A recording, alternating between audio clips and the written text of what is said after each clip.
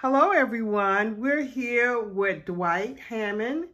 He is a portrait artist, and he is now showcasing at the photo gallery. We're going to ask him a couple of questions, and be sure to check out the photo YouTube channel. So, Dwight, welcome to the photo gallery. Thank you for having me. So, who is Dwight Hammond as a portrait artist?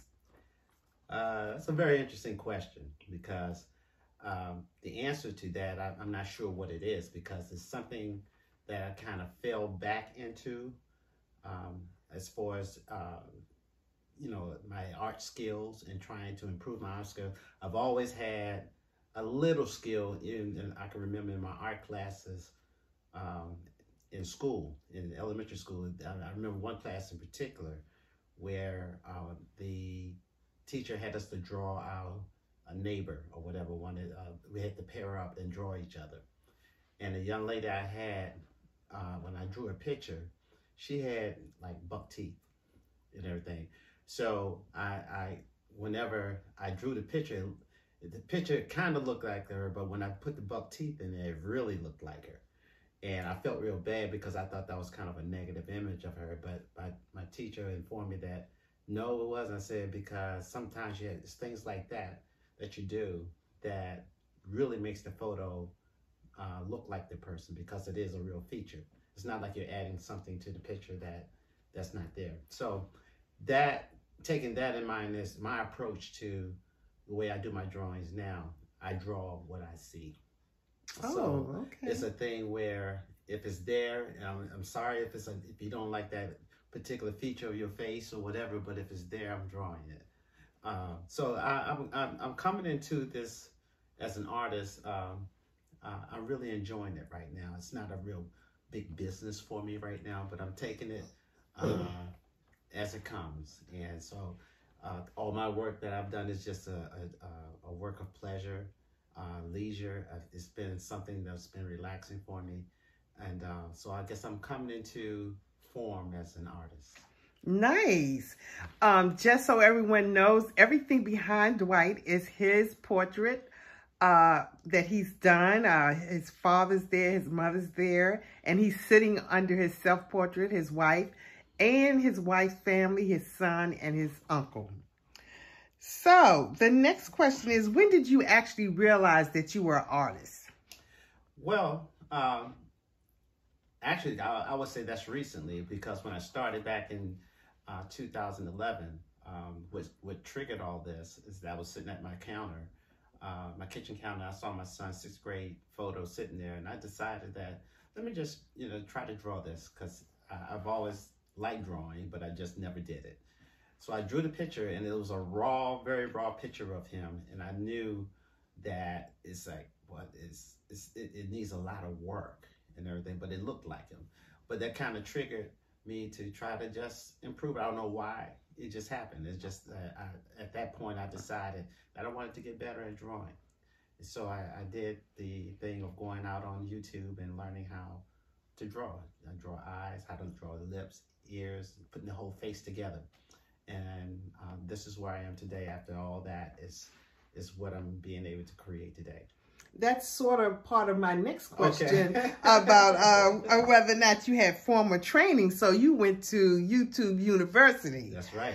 Okay, yeah. So you went on to say that you did a lot of, found a lot of features that you improved on by going on YouTube. Yes. Okay, so that's the only formal training that you've had. Yeah. I've also, I had a couple of friends that were artists, and I used to look at their art, and that's where I think I got most of my inspiration to be as good as them or to be like them. These are actually friends of mine that have been doing art for a while, and I think that's what kind of really spurred me to really get to the point where I'm at least that good at it. And yeah, so I did. I went out, like I said, learning these different skill sets, the shadings, how to, like I said, draw the different pieces of the face, facial structures, and it's a lot of things in going into making a portrait look like someone. So, but yeah, that's kind of the only other outside of the YouTube training that I looked at other artists to try to emulate the style. What style intrigued me the most was the drawings that looked real, that you could look at them and you could not quite tell whether it was a photo or if it was something that it was just a real looking picture. Some drawings look like drawings. Right. And I just wanted to make mine to question whether it was a real photo or whether it was a drawing. Being realistic. Being a realistic drawing. That's my goal. So, do you remember the first piece of art you sold and who you sold it to? Ooh.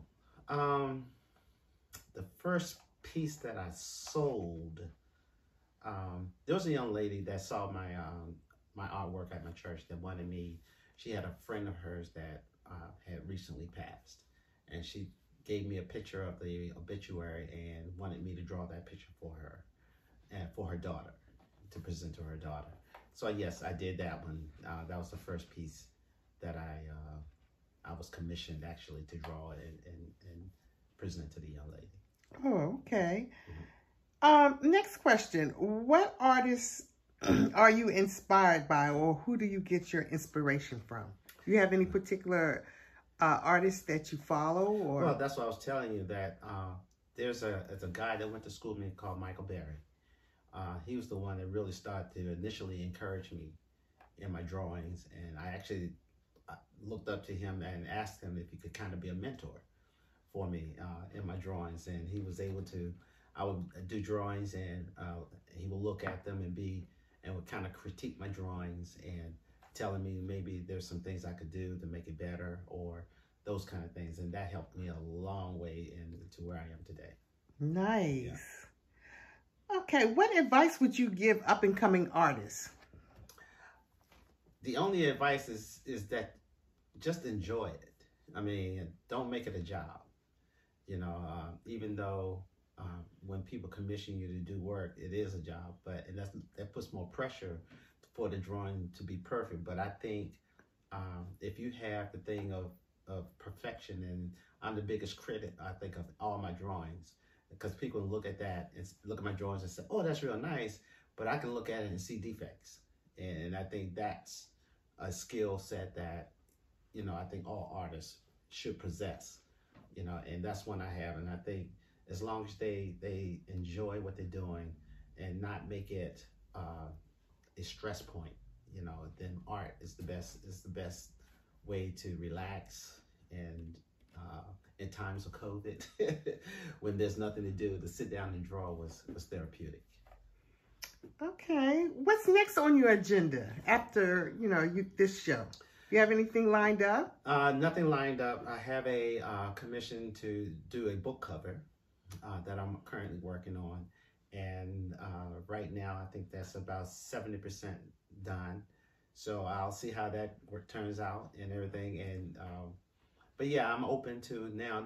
I feel more comfortable in my skill set right now to offer my skill set as, you know, for commission work, and I think that's where I am now with it. Oh, that book cover sounds exciting. So please swing back by and let us know how that goes. Sure will. So 2 more questions. This is next to the last one. Where can we find you on social media? On social media, it's just right now I'm on Facebook, and I'm on Instagram under Dwight Jerome Hammond. It's Dwight Jerome Hammond on Facebook, and just Dwight Hammond on Instagram. But so I don't have a formal page or website or anything like that set up yet. Right now, like, I'm in the stage of getting to that point, but I'm not there yet. All right. Well, we look forward to you getting to that point. Okay. So the final question is, how would you rate your experience here at the photo gallery?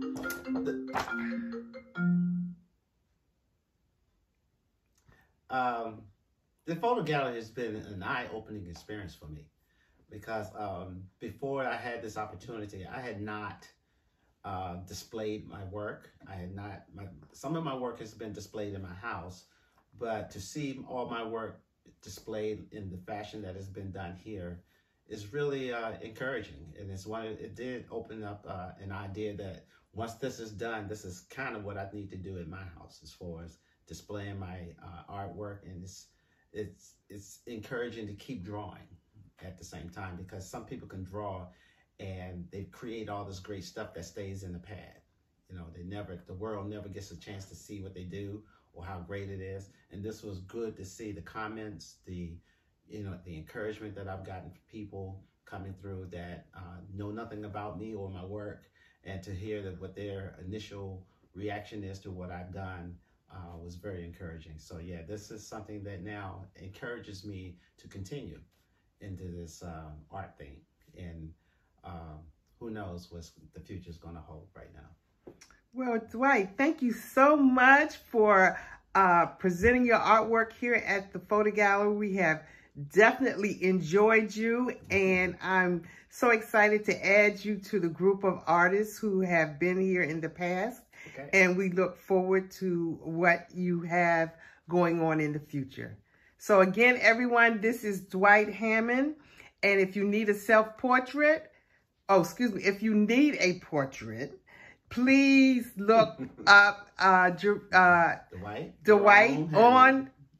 Hammond on social media, Facebook or Instagram. Yes. Until the next time, this is the photo gallery.